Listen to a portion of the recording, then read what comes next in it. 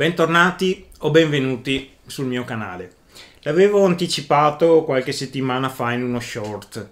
Le chitarre Mojentale sono chitarre artigianali fatti da appunto un artigiano, liutaio, una persona che ha il suo laboratorio e fa le sue chitarre. Sono chitarre che ormai cominciano a farsi conoscere. Lui le vende anche all'estero, ci sono chitarre appunto fatte su misura del cliente, ha la sua linea, però non ha problemi a fare la chitarra come la vuole il cliente. Sono chitarre di alta gamma, chitarre molto molto belle e soprattutto suonano molto molto bene. Mi ha dato l'unica chitarra che aveva in questo periodo perché è oberato di lavoro e di richieste, e l'unica che aveva disponibile è questa che adesso andiamo a vedere. Ne avrei voluta un'altra che sarebbe questa, però non l'ha ancora finita e a breve la finirà e magari me la presterà per un'altra recensione. Per cui queste chitarre di Enrico sono veramente chitarre ottime, chitarre fatte con prodotti e materiali di prima qualità, per cui chiaramente sono chitarre che non sono economiche, però facciamo un ragionamento.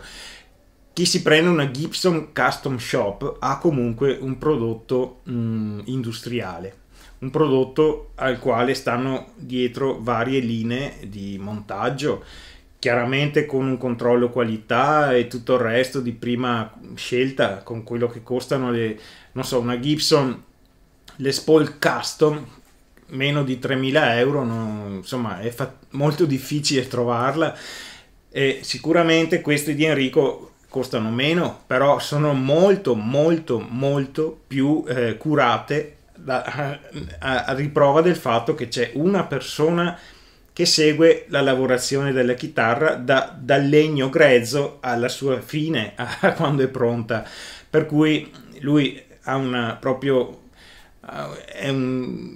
mania della perfezione, per cui ci sta dietro in ogni particolare del manico, del corpo, di qualunque cosa. Per cui io non sto facendo una sponsorizzazione, perché le chitarre sue, se le voglio, me le devo pagare, purtroppo, perché ne vorrei 10.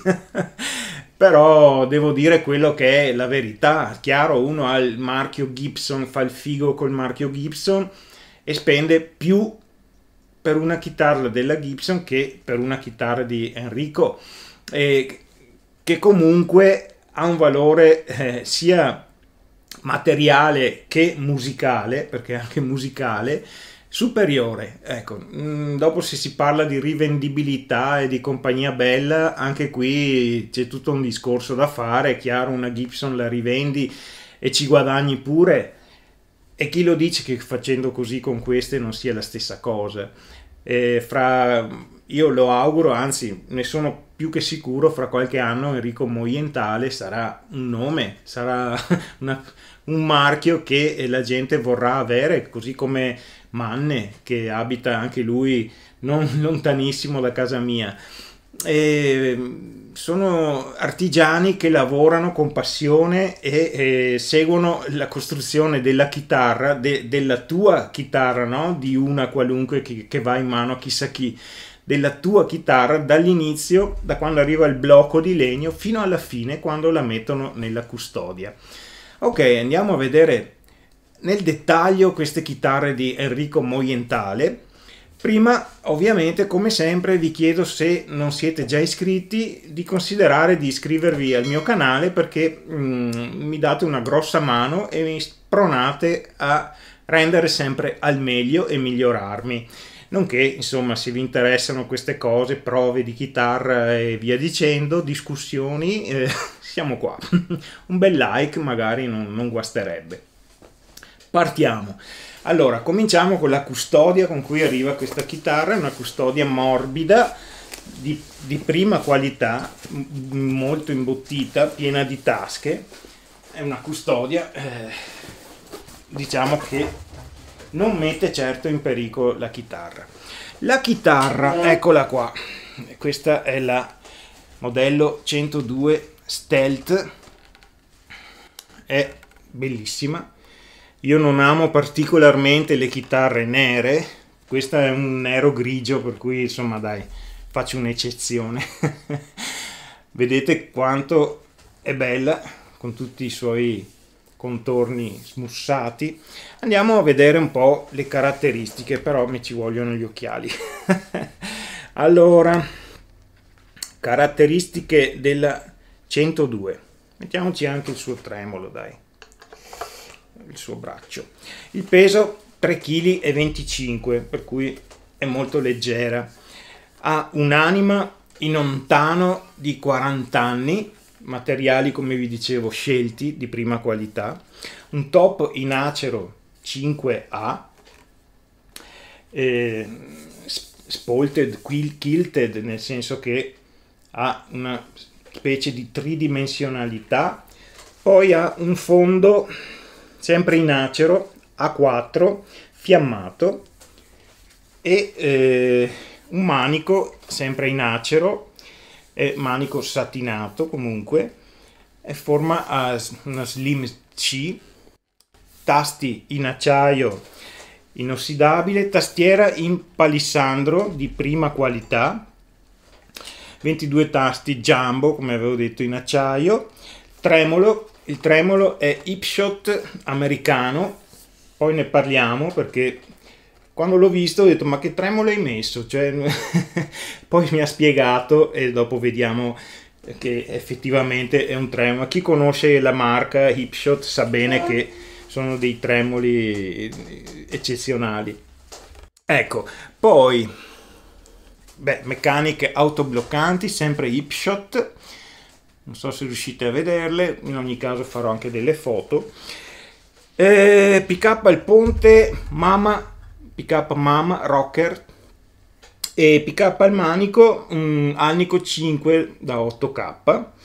Ha il interruttore con push pull on, di quelli a scatto che sono molto più comodi a mio avviso, selettore a 3 vie, segnatasti personalizzati e appunto segnatasti laterali luminescenti che si illuminano al buio. Poi vabbè, altre caratteristiche non ne ha, mi sembra che bastino queste per dire che è una super chitarra. Pensate solo ai materiali che ha utilizzato. Ok, questa chitarra è bellissima, gli ho già dato una strimpellata e so che è una chitarra che vale la pena assolutamente. Sono curioso anche di farla sentire a voi, di farvi sentire, spero di rendere l'idea dell'anima di questa chitarra. Questo è un single coil, questo è un humbucker, questo è un single coil più potente del solito, non è un P90 però ci assomiglia, e per cui ci sono delle sonorità molto interessanti da tirar fuori da questa chitarra. Andiamola a sentire.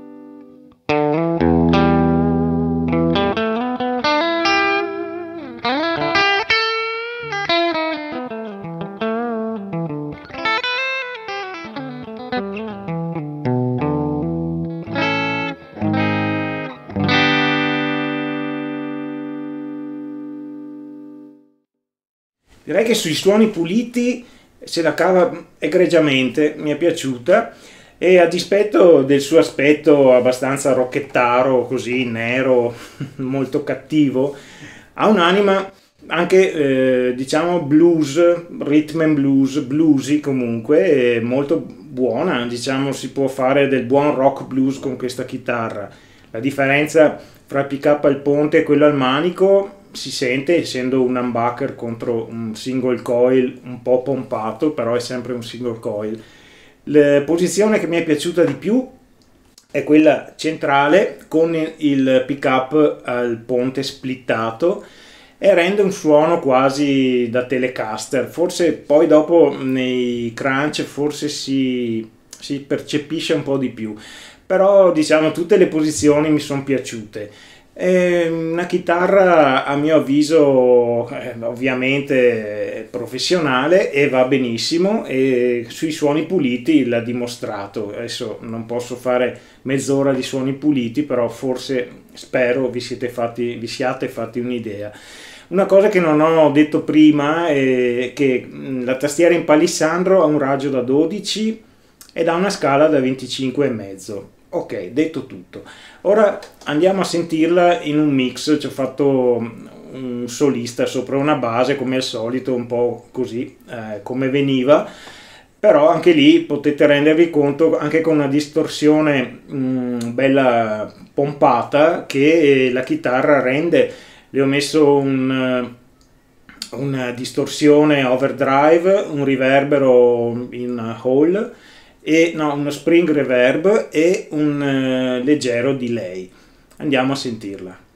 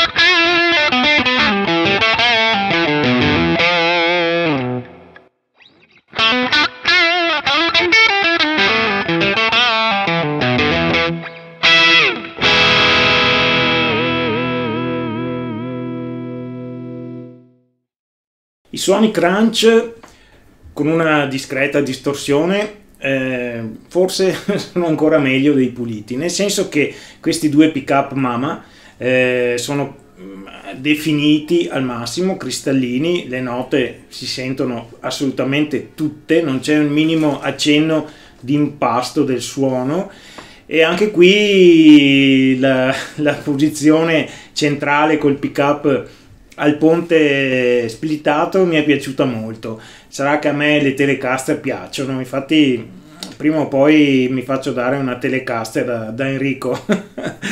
Per cui ecco, questa chitarra rende bene in ogni situazione, ci mancherebbe altro, è costruita con il meglio del meglio per quanto riguarda legni e elettronica. Cosa dire, ormai ho già detto tutto, sapete che queste chitarre per me sono il top, sono di gran lunga superiori alle varie Fender o Gibson da 2.000, 3.000, 4.000 euro. Non voglio entrare nel territorio dei custom shop o Murphy Lab o cose del genere, perché lì si hanno degli strumenti che sono lo stato dell'arte, però meno di 7-8.000 euro non li paghi. Con quelli ti compri 3 chitarre di queste. I prezzi non hanno dei prezzi, queste chitarre hanno dei prezzi indicativi, perché ogni chitarra il cliente la vuole diversa, insomma, per cui è difficile creare un prezzo. Diciamo, Enrico ha dei prezzi standard per la sua linea, poi è più che disponibile a modificarli. E per contattarlo vi lascio il link in descrizione. Gliene ho già dette di tutti i colori, ma non ha ancora un sito internet, un sito web. Ha una pagina su Facebook dove lo potete contattare via Messenger. Dopo, alla fine, poi, se uno è intenzionato a prendersi una chitarra, ovviamente la conoscenza va approfondita. Comunque mi dice che presto avrà online anche il suo sito, e ce n'è bisogno, perché è giusto che queste chitarre, che sono frutto di molta fatica, vengano riconosciute per quello che sono, dei piccoli capolavori, assolutamente. Questa mi è piaciuta, non avevo dubbi che mi piacesse. La prossima che mi darà senz'altro mi farà fare lo stesso bella figura. Nel frattempo quello che vi posso dire è: fatevi vivi anche con Enrico, domandare è lecito e rispondere è cortesia. Enrico è cortese, nessun problema, per cui chiedete a lui se avete domande di qualunque tipo, o se no chiedete anche a me in descrizione, cioè nei commenti, e sarò lieto di rispondervi per quello che posso fare. Ok, il video termina qui, spero di avervi fatto conoscere una realtà molto bella del panorama chitarristico e liuteristico, insomma, dei costruttori di chitarre, ecco, italiani. Va bene, ci vediamo alla prossima, ci sono già 2 o 3 video in costruzione e continuiamo sempre così con entusiasmo. Ciao, a presto.